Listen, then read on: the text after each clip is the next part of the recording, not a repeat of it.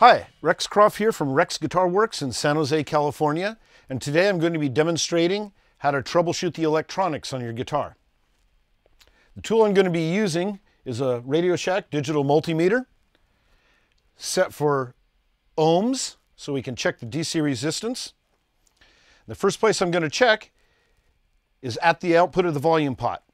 I place the pickup selector in the bridge position, make sure both controls are all the way up.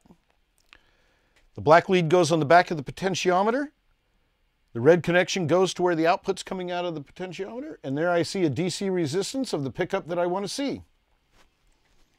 Next I switch to the other pickup, test in the same spot, also seeing the correct resistance. I place the selector in the middle, and I should be seeing an average of the two momentarily. And there it is. Our next step will be to put the pickup in the bridge position, make our same connections at the volume pot, look for our resistance, and then turn down the volume pot.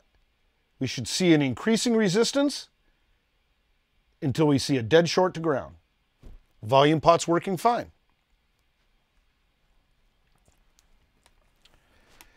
We've now demonstrated both pickups, the selector switch, and the volume pot are working just fine.